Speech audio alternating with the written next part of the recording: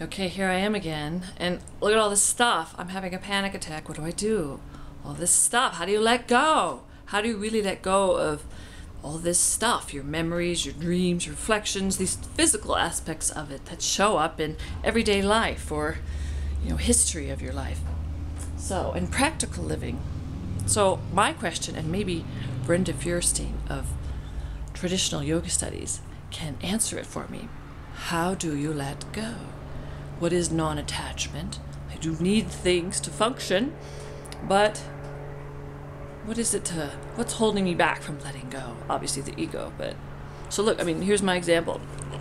Here we have some art stuff. I collect a lot of nature stuff, have art. I ship to St. Croix, and where I'm setting up an art studio, and get your kids into art, of course.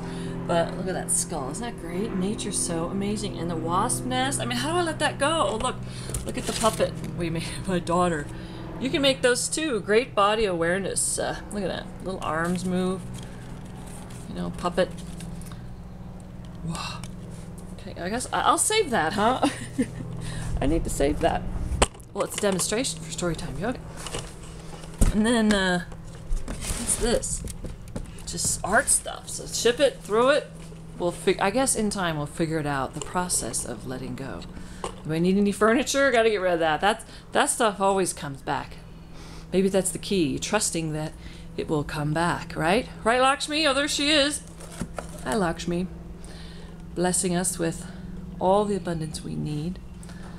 Those two lotuses up. One got busted. In the subtle realms, her red, the active color. Her hand dripping coin and abundance, and she's sitting there in her promised stance of abundance. I guess that's the answer. You trust in the universe that things just flow, ever fulfilling, never ending, eternal. And as the universe, we're just all becoming aware of ourselves as it through the ego. Is it the whole ego's perfect purpose? That paradox of it's the vehicle that's not us, but it's the vehicle that shows us and our true existence. Anyway, those things I contemplate. Okay, what about this? This is my grandpa's hat. 1920s, last Great Depression.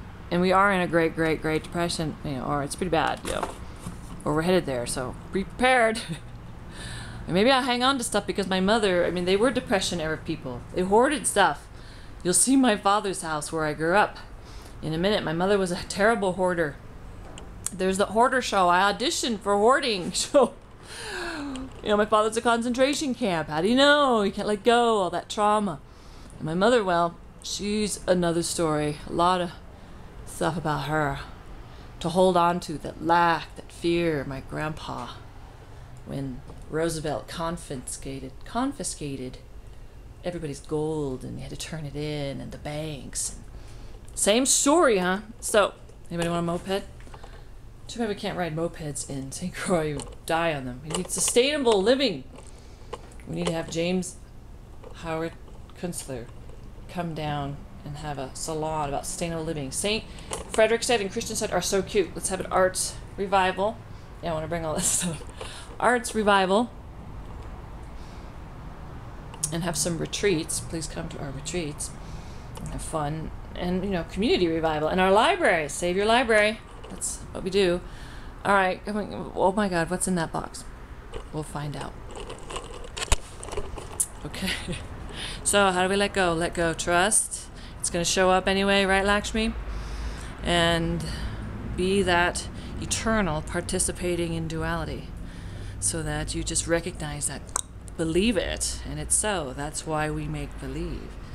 Everything else, there's reality, but you can add that magical thinking and create the universe. Although some studies say, oh, it's not true, but I at least want to have fun and re-enchant my world in the meantime. Just look around you. It needs a story to be told. Namaste, and have a magical day.